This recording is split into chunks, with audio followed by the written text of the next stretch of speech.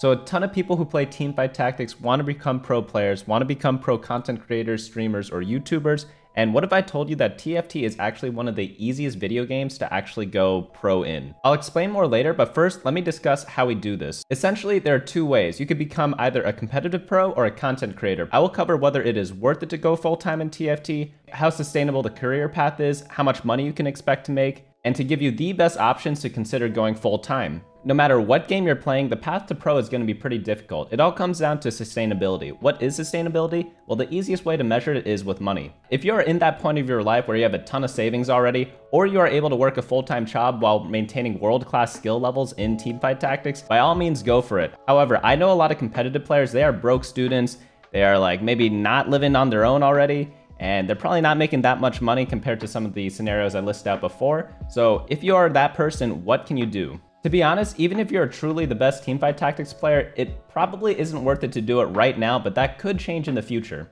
If you're in school and you're pursuing a high demand career path, such as engineering, finance, or law, you probably don't want to go into TFT if money is your primary motivation. With all that being said, life is more about than just purely money, but if you are working like a minimum wage job, the options become a lot more competitive with each other.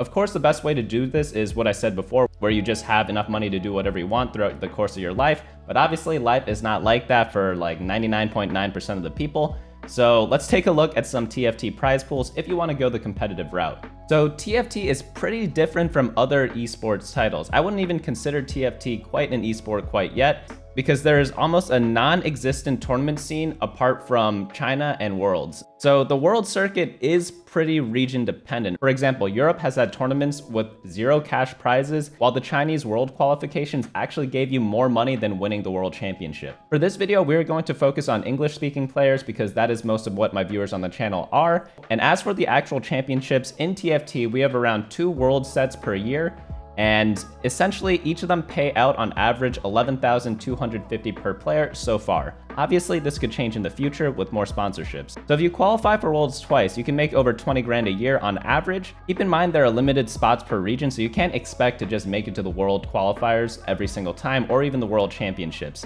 Second off, people have said that the reason why the TFT esports scene is underdeveloped is because of the age of the game. But if I look at the release date of TFT, it is July 26, 2019, which means it has almost been out for 2 years, which actually is a really long time in the gaming space where games typically don't even last that long. If we compare this to the prize pools 2 years into other games, even in the past, like way back when, like 10 or 5 years ago, you could see that their prize pools for their championships have been much larger, and they also held more frequent tournaments outside of the officially sanctioned tournaments. So with that in mind, it's not like TFT is a small game. In fact, it's one of the most watch played games right now. And we also have to consider that in the past, there was like almost 0 gaming tournament infrastructure, whereas now we have a ton of them. There's so many different websites that all host tournaments and pretty much provide a lot of tools for tournament organizers to kind of really push the stake forward. My first guess as to why the tournament scene is not that developed is because of the global travel restrictions that have been in place. But that is not all bad news, because since everyone is staying at home for the past year at least, it means that there is a lot more viewership on social media platforms. Before I dive into the crux of this, I want to make it abundantly clear that I do not think it is up to the developer to develop the tournament scene. But I do think that they greatly benefit from it, and it's something worth exploring, because if there is a tournament scene, a lot more players are going to be playing your game, a lot more people are going to be engaged with your game, and eventually that should lead to a lot more sales in the long term, theoretically. However, that isn't always the case, but in most games that is normally how it plays out. However, I feel that right now, tournaments hosted by both Riot Games or third-party tournament organizers, one of 3 things are happening. They are either ripping off the players, which I don't think is true. They are either getting ripped off by potential sponsors, or the third scenario is they don't actually know how much their viewership is worth. I guess the third point kind of ties into point number 2, but I kind of want to make a small distinction between the two. So as a content creator for specifically teamfight tactics, I am familiar with a lot of rates for advertising. And the prize pools that I've seen so far for the viewership that they get do not quite equate to that number. I feel that a lot of this is due to the lack of a spectator client, which was kind of hinted at to be coming in set 5, but we are in set 5 right now, and we don't really see it on the time horizon any bit more than we have in the past. So with that in mind, I think without a spectator mode, it's hard for tournament organizers to really go dive deep into TFT because they don't have like that great of production value without the spectator mode, and they limit a lot of their options for sponsorships because they're not able to present the best show that they can on their own channels. And this leads to people just going into other streamers' channels to watch the tournaments instead, which is a good thing for the streamers, but not so much for the tournament organizers, and therefore not so great for the tournament prize pools. So hopefully once they add spectator mode, hopefully this does drive tournament organizers to take TFT more seriously, which could lead to more prize pool, which makes it more worth it to go like full-time in TFT in the competitive circuit. So now that we talked about the whole tournament prize pool structures, I want to go back to sustainability and like essentially money you can make from TFT and whether you are able to live your life while doing it, because this question is pretty loaded because everyone does have different quality of life expectations and monetary expectations. And you also have to keep in mind that for most situations, you can't rely on like actually using tournament winnings as like your salary because it is so inconsistent in a game such as TFT, where really on random days you just outperform yourself or underperform yourself all the time. I just want to note that that's not necessarily a bad thing as long as there are a lot of tournaments to even out in the long run. Therefore, to truly go pro, I think you need to turn towards content creation, whether you want to be solely competitive focused or if you want to do a mix of both. I know in a lot of other games, people who are solely focused on competitive, they're still able to drive a lot of content as long as they remain at the top of their game. So it isn't really a question of how entertaining you are in order to test your viability of going full-time in TFT.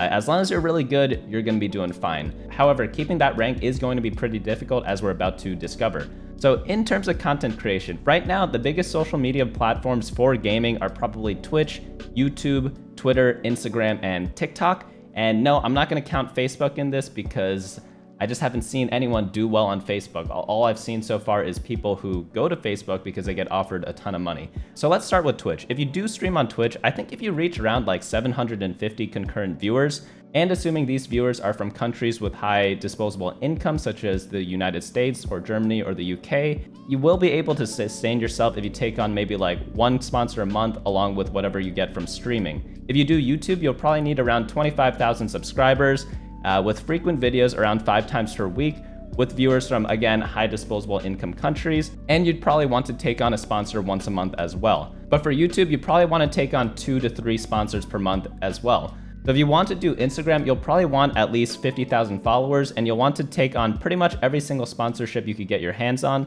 because Instagram isn't directly monetizable, and you'll probably want to create a merch shop that is relevant to your brand. Lastly, for Twitter and TikTok, these two social media platforms aren't that great for monetization, but they are great for building an audience. So I do recommend, if you are new, start with these two because you're able to transfer your viewership from Twitter and TikTok into other platforms and then monetize there. Notice how so far in the How to Go Pro section, I did not talk about coaching. And this is a key mistake I think a lot of people who are on like the cusp of like going full time are making right now. TFT coaching is probably the biggest waste of time you can do because even if you're charging like $200 an hour, I still don't think it's worth it because I'd rather use that hour to spend on my brand to pretty much ensure that I get a higher viewership and just rely on that instead of doing coaching, because a coaching session is a one-time deal. Once you do it, everything during that hour is completely wasted. You might as well have just been like watching TV that whole time and then just like subtract $200 from your bank account. It really doesn't change anything for the future because you need to spend every waking moment working on your brand, working on your stream, working on your channel, whatever it is, in order to solidify income for the long term. So even if like working an hour doesn't actually equate to making $200 an hour, which it doesn't, like streaming on Twitch with 750 viewers does not make you $200 an hour, it's still worth it to do the stream to build your brand. So I did mention sponsorships before from Twitch and YouTube and Instagram. Let me just make a brief rant about them. So people have been complaining about some sponsors on my channel or having like too many advertisements on a YouTube channel. So I understand that some of these can be annoying, but I know a lot of viewers don't really mind advertisements for the type of content that I make. If we look at creators from other games, you can see that they hide a lot of their best content, such as their tier list, under paywall, such as Patreon. And of course, I could do the same, but I really don't want to. I'd rather give all my best content out for free and just do it through ads. So let's say you hate ads, but you are willing to pay to get rid of ads. Well, there's a very simple solution. I do recommend doing YouTube Premium. This is not sponsored by YouTube in any way. Like, I honestly use YouTube Premium myself, and it saves me a ton of time. and it pretty much just makes my whole viewing experience that much more worth it, and I still get revenue from YouTube Premium. So it is pretty much the best of both worlds if you are gonna complain about ads. If you're not, like, use an ad block or something, like, I really don't care. I know that like 95% of you already understand this because we are on YouTube. This is how the platform has worked for over like 15 years already. But some people still haven't gotten the memo yet, so I just want to put that out there. And I know that there are even some people who are happy when I receive a sponsor, so I am truly thankful about that, and I do appreciate all the support. So pretty much like all the OGs who do that, I know who you are, you know who you are, but I'd still want to address the 5% who like do a lot of hate on some of my like sponsored content because they're like two very simple solutions.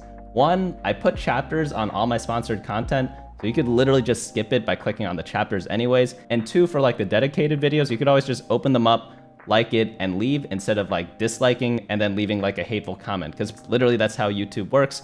But for the 5% who didn't know, now you know.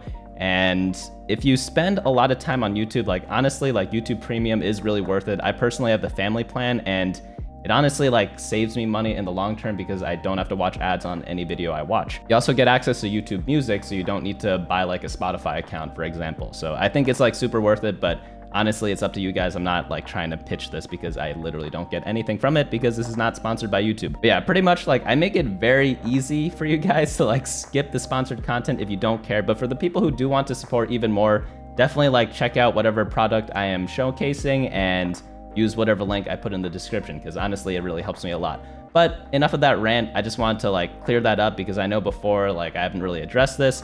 But let's get back to how sustainable Pro TFT is. So of course you can combine all the options we talked about before. You could be on Twitter, TikTok, Instagram, Twitch, and YouTube.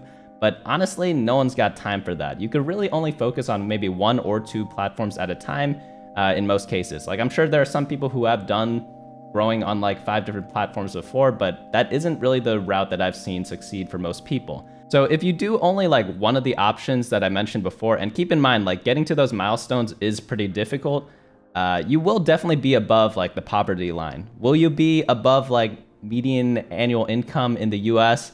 Maybe. Sometimes it depends how much you optimize your channel for money.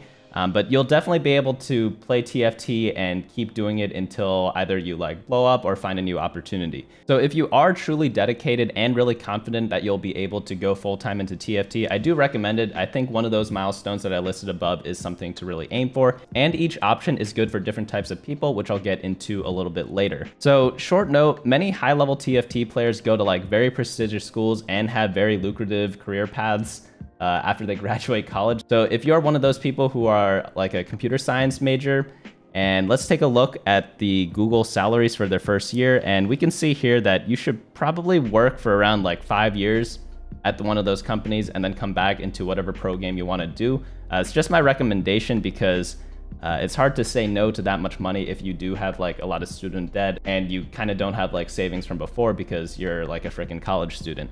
Just one note there. So let's go back to the original question, like, should you go pro in TFT? And the short answer would probably be no, but there are ways to make this a lot easier and more viable. So without streaming or any type of content creation, it's pretty impossible to go full-time in TFT just based on tournament earnings alone. Also, there are people who want to go full-time in TFT but aren't really like competitively inclined. And the good news is that there is room for all types of people, as I said before. So I think like the 3 things that you need to like blow up on social media, or like not blow up, just like do well on social media, is be really, really good at whatever it is. So that's the competitive people, be really funny, or be really attractive. So if you are trying to go pro in the competitive sense, you really only need to focus on one. If you're trying to, however, like branch out, you'll probably need one of the other 2 that I mentioned before. And you do need to keep in mind that like being extremely, extremely good isn't always as sustainable as you think. So a lot of people, they hit like diamond and then they're like, oh, I can make it to masters. And then they do that. And then once you hit masters, you're like, oh, let me make it to grandmasters. And a lot of people can do that. And then you branch it out even more. You're like, oh, let me hit challenger. And like some people do that too. And then once you're challenger, you're like, oh, maybe I could go into like top 25. And then some people go do that. And then after that, they're like, oh, let me hit rank 1. And some people do actually end up doing that, which is actually crazy. However, once you get higher and higher and higher, it gets more and more difficult because there are only so many spots. There can only be really one rank 1 player. And right now, if you are the competitively minded person, you really can only grow your social media presence if you are the #1 player. and sustain it for like a month. But if you do that, like you will be probably fine for at least a little while. So with that in mind, let's go into some options on going pro now that we briefly introduced that. So there are multiple paths, as we talked about before. Each caters to different types of people, each caters to a different skill set. For example, for me, like full disclosure, I still work full time, but I still do like a lot of YouTube stuff and website stuff. But my case is a little different, so I'll kind of like take myself out of the equation for now. But the reason why I did choose YouTube is because I can't play video games for like 8 hours straight for 4 days in a row. And that's kind of the skill set you need to have if you want to go full-time in streaming, as that is probably the most popular option in gaming. But if you are trying to be like the very best player, if you're doing the competitive route, let's first start off by defining what being the best at the game is. We'll also talk about like how it will help you go pro. So essentially, for the competitive route, there are 2 ways that I recommend, and it is either winning the world championship, which is very difficult, obviously, or get rank 1 in your region, which is still difficult, but much more manageable. So if you do one of these 2 things, you will likely be able to start a stream, and there may be like 5 or 6 people who could do this every set, one being the world champion, and maybe like 2 to 5 players, depending on whatever region you're in, are able to go full-time in streaming or other sorts of content creation. I will say first off though, that like the competitive route in TFT is much easier than any other game out there right now. The main reason is because a lot of the best players aren't even trying in the pro circuit right now because the prize pools are so low. So what you can do, if you can afford to, if you are really gung-ho about being really good at TFT, is try your hardest right now and put whatever extra effort you can right now, because it is going to be worth a lot more than it is in the future, because in the future, you're going to have a lot more competition. Right now, the competition is pretty sparse in terms of the competitive space, because again, a lot of the best players, they don't even care about making it to Worlds right now. Obviously, that still doesn't make it easy, but like now is just the best time, and I just want to let you guys know that. Once you fill one of the 2 criteria I listed above, you can turn on your stream, and it doesn't matter if you're using like a 10-year-old laptop or a brand new PC, because no one cares about your stream quality. They're just there to see some good gameplay.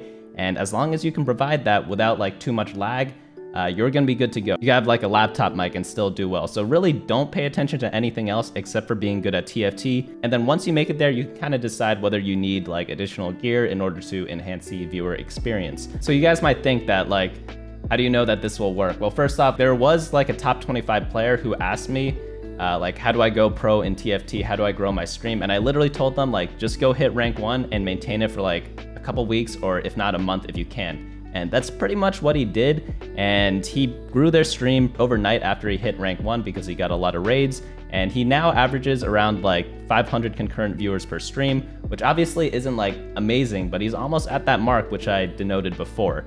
So there are probably around like 20 people I've witnessed that have done this throughout my entire like lifespan in TFT. They all started the same way. They hit rank 1, they turned on their stream, they got like 1,000 to 3,000 viewers depending on a bunch of different other factors.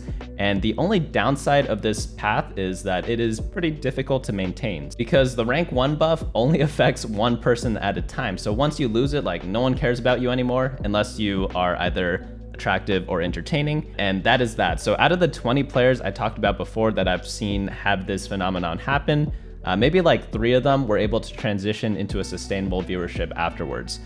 So views are pretty fleeting if you take the competitive route, if you don't really branch out. So definitely, like, if you ever do hit rank 1, definitely take advantage of it and try to get people into other different platforms as well, and don't have it like be completely focused on TFT gameplay unless you really are that good and are able to sustain rank 1 for like months on end, which is pretty difficult to do. So let's go ahead and try to solve this by going into the other requirements for content creation. And this will also cover people who want to go full-time in TFT and are not like super good at the game, which is like the 99.999% of people. So if we look at other games and content creators in other games, we'll see that like a lot of other creators, like they never hit rank 1, they never really place that highly in tournaments, but there are a ton of content creators who are just there and have a pretty big following for just like existing essentially. So let's get into what existing exactly means. So I found like 5 traits that you can kind of use in order to achieve this. And again, this isn't a comprehensive list. There are a lot more options you can have to make it on like a social media platform. But the ones I found most common are 1, being good at the game, which is what I've talked about before, and then turning on your stream. And then the second is providing a lot of entertainment value. And I think like meme channels are one of like the easiest ways to grow on YouTube in the TFT space, especially since TFT is all about those like really hypey moments and like those 1 out of a million moments.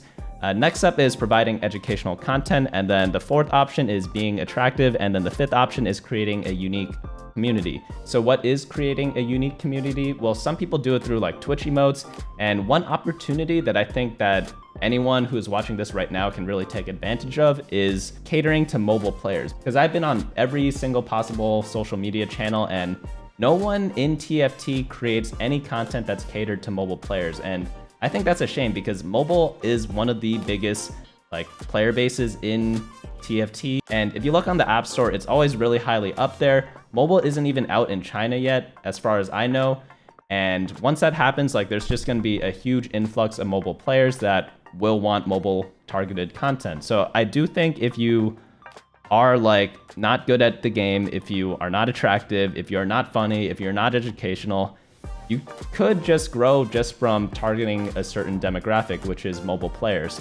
So how do you do this? Well, like TikTok and YouTube Shorts are probably the way to go. And obviously you could memeify them. You could just do like news segments. There are a lot of different options there, but creating a unique community, such as creating a space for mobile TFT players in content creation, is one way to do it, which I think is like really underrated. You might be asking like, why haven't I done it? Well, I just don't like playing on my phone, and I am also too lazy.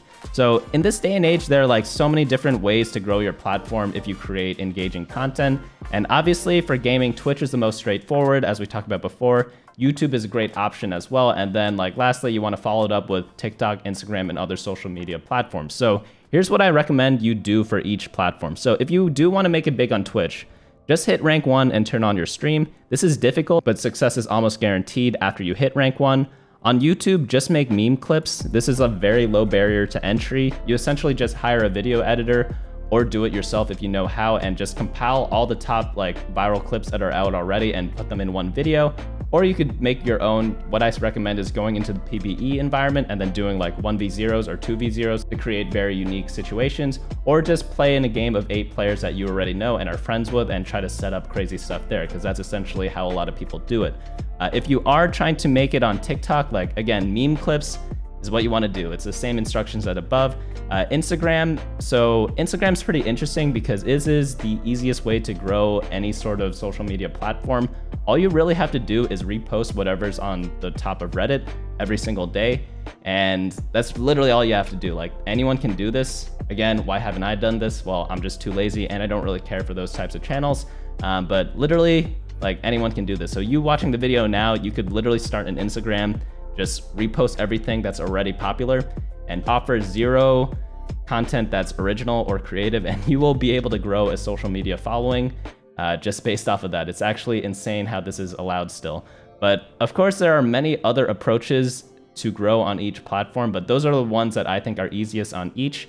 And then let's finally like sum this up. Like, should you guys go pro in TFT? Well, if you really enjoy the game, like definitely go for it, because if it happens, it happens. If not, like hopefully you still have some sort of fallback. However, don't like grief your life trying to go pro in like a video game, because at the end of the day, it is that. It's just a game. And if you have like a very promising career, don't like throw away 20 years of your life for like a 1 out of 10,000 or 100,000 type of opportunity. So essentially, like, unless playing TFT is your absolute dream and you would regret it if you did not go full time in it, whether it is in the competitive sense, if it's in the educational sense, if it is in the entertainment realm, or if you're just like really, really attractive, like don't go pro in TFT if you're giving up a 200K job outside of college. Like, the lower your salary becomes, the more worth it is to go pro. But if you're making like minimum wage, the equation actually gets really interesting. I actually recommend trying to go pro or trying to make some sort of hustle in some other way other than the minimum wage job. And essentially, like, if you are very dedicated in content creation and you have some of the core skills or assets that I talked about before, like, definitely try going for it if like your career prospects aren't that great. But for a lot of the like top competitive players where they're about to make like 100K in a bad scenario, I don't really recommend it. So unless you are like unemployed, got like literally nothing on the pathway to life, Definitely do try to go pro in TFT based on one of the methods I stated above, or find your own way, because that's going to be even less competition. So that means you hopefully have like a higher success rate. So I just realized after making this video that it was kind of like a waste of this video. I spent like 4 hours writing this article and like 2 hours recording this or whatever. And then I have to like send it to my editor. And like, we already knew the answer. Don't go pro in a freaking video game. But like, if you really do want to, the chance of success in TFT is so much higher than any other game title, because there's just like zero competition right now. And I think that's like really, really interesting. In terms of YouTube, I really didn't have any competitors till maybe like this set. This is the best time to do it essentially. And with like no one catering to mobile audiences, like that is probably the biggest way or easiest way to grow on any platform, is just by catering to mobile users. Lucky for you, the platforms I mentioned before, YouTube Shorts and TikTok, like those are literally made for people on their phone. Like TikTok is not made to be used on desktop. So you already single out your demographic so easily that it's cheating. So yeah, we already knew the answer. TFT doesn't pay much. Content creation is a lottery. Not really. It's kind of like a lottery that you could kind of affect. But only a few people make it in the content creation space. So don't drop out of college to do this unless you just like really don't care about future prospects in your life. And that is pretty much the video. Thanks so much for watching. I guess like and subscribe for more so I could go full time, because I am still working full time. Even though I like technically don't need to, I still do it anyways, because like I have a decent career, so I'm not an idiot. So yeah, that's it. I'll see you guys later.